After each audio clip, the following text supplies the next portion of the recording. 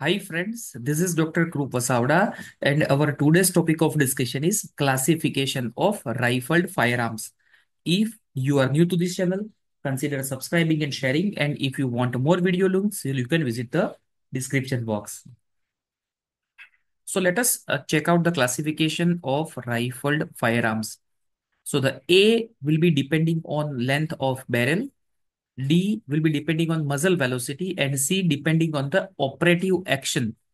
For example, installation of cartridge into chamber for firing.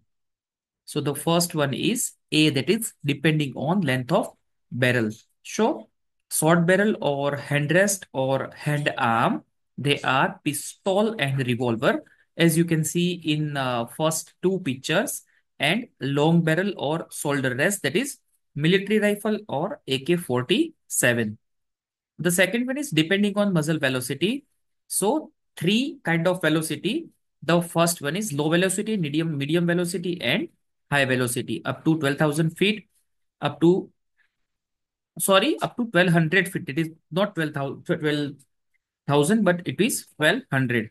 Medium velocity up to 1,200 to 2,500 feet, and high velocity more than 3,000 feet per second. Depending on the operative action, installation of cartridge into chamber for firing. So slide action, bolt action, lever action, semi-automatic and automatic. So these are the various types, different classification depending on the operative action. Thank you for watching this video. You can subscribe this channel, click bell icon and share this video amongst your friends. Thank you.